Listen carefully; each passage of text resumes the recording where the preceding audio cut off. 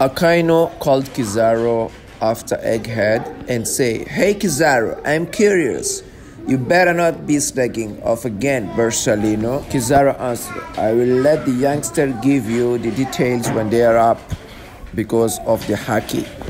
This made Kizaro cry and get angry because he remembered the past time when he was with Dr. Vegapunk, and he was Vegapunk's best friend, and he was work to construct the Egghead Island, and now he killed Vegapunk, his best friend.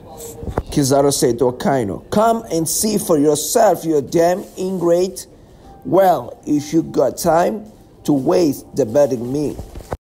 Akaino said, "Just watch your mouth.